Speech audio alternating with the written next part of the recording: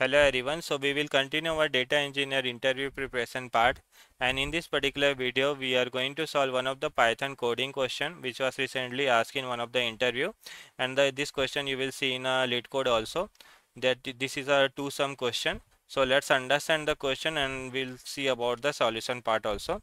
So our question is like they have given a list, so suppose the list is 2, 7, 11 and the 15. This is the list they have given, and they have also given the target. Suppose target is 9. Now what we have to do, we have to find out if I'll do the sum of these two element, right, any of the two element in the given list, if the target is coming 9, then I have to return their index. So if you'll see in our list, if I'll do 2 plus 7, that is coming equal to the target, right, that is 9, then I have to return the index of these two, that is a 0 and the 1. So suppose this 7 is present here. Suppose 7 is present here. Now in this case, what will be our output? Our output will be a, what is the sum of the, you can see 2 plus 7 is equal to the 9, right? In this case, our output will be the 0. And what is the index of this 7? The index is the 2. So what we have to find out, we have to iterate this whole list and we have to find if any of the two element sum is equal to this target, then I have to return their index. So that is the question we have and that we have to solve.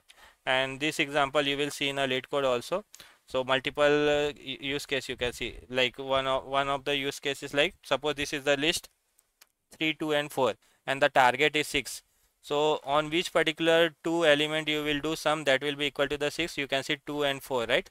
So in this case, what is the index of this 2 and 4? Index is 1 and 2. So output will be the 1 and 2. So like that actually we have to find out.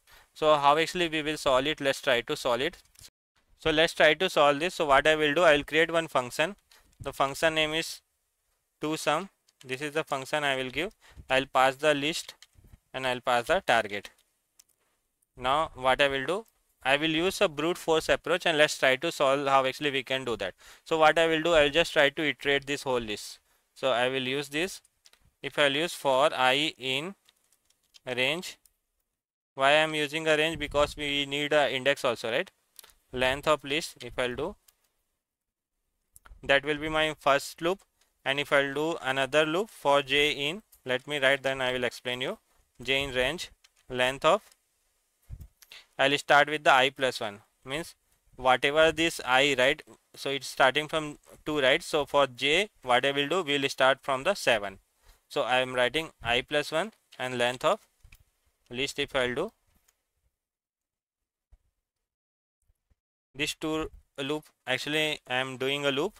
Now what I will do, I will try to check it. If list of I plus list of j equal to the target, if it is equal to the target, right, then what we will do, we'll just try to return their index I and the j. This is a simple approach, right? Now what actually I am doing, let me execute and let me show you. If I'll execute this, let's see what is the output we are getting. You can see our output is a 0 and 1, so it's correct, right? So what actually I am doing, first I am iterating the whole list for I in range of all the list. Okay, now I am doing another loop that actually I am starting from a 7. Now after that I am doing list I plus list j. So I am checking if the 2 plus 7 is equal to the target or not. You can see 2 plus 7 is equal to the target, right? So I am just returning their index I and j. If I will write list I plus list j, I will get the number. If I will only write the I, that I will get the index of this plus particular 2. So that is a brute force approach. But here you will see, right, the time complexity is a O(n) square, and this is not a optimal solution. So now let's try to solve in a optimal way. So the same how actually we can solve this. So I will create one more function. Now let's try to optimize. Let's try to see with the help of hash map how actually we can solve. So what I will do, first I will create one function and I will show you one more thing. So suppose this is the list, okay, this is the list. This is the list. If I write for I in, for I and n is number in enumerate list, if I'll do, and if I'll print I and num. In this case, what will happen? If I am using a enumerate, right, I can get the index also. This I will represent the index and num will represent the whole number. Now if I print this, right, you can see 0 is the index for the 2, 0 is the index for the 2, 1 is the index for the 7. Means if I'll do for I in enumerate list, I will get their index as well as the number. Now let's try to solve, let's try to use the similar way. So what I will do, I will create one hash map, I will create one dictionary, and I will try to first iterate it similar way for I num in enumerate list, and what I will do, what I will check, if I will check target, let me write, then I will explain you. If target minus num, if target minus num means what is the target? Target is a 9, right, and num is the number. What is the number of the particular list we are iterating, right? Iterating. So I am checking if target num in D. This is the dictionary we have created, right? If this is available in a D, in this case what I will do, I'll just return target. I'll explain this just a minute. I'll D target minus num and the I. This I will return. Otherwise else D num equal to the I. So what actually I am doing, let me first print it and let's see whether we are getting the output or not. Now if I will execute this, you can see I am getting the output. Now let's try to understand how this code is working. So what I will do, I will create one dictionary. Now what actually I am doing, I have just iterating, right, for I in enumerate list. So this actually we are doing it to get their index as well as the number. Now after that we are using this for if condition. If this if condition is not satisfying, then what actually we are doing, d num equal to the I.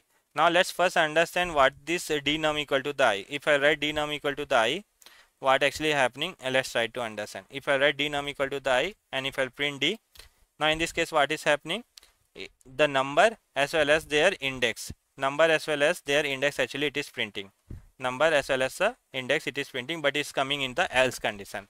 Before to that, let's first understand what this if condition. So what actually we are doing, we are writing if target minus num in D. So as of now D is empty, right? Now what is our target? So let's define the target also. Target is 9, right? So what is target? Target is 9. What is the number? Number we are iterating, right? So first number will be the 2. Whether is available in D or not. 9 minus 2 is available in D or not. So for first iteration D is empty, right? So nothing is available. Then in this case what will happen? It will go into the else condition. It will go into the else condition, and what will be, what value we will get? We'll get D equal to the, like this. We'll get D equal to the 2 and the 0. Means their number as well as the index. Now for the second number. For the second number, it will check whether 9 minus 7 is available in D or not. 9 minus 7 in D or not. Now D is this, right? This 2 is available, right? In this case 2 is available. So in this case what actually we are doing, we are printing their index. We are printing the index is 0, and we are printing the whatever the 7 index, right, that actually we are printing. So like that actually we are doing in this particular course. So try to solve this. Definitely this is an important question, and this is a little bit tricky also.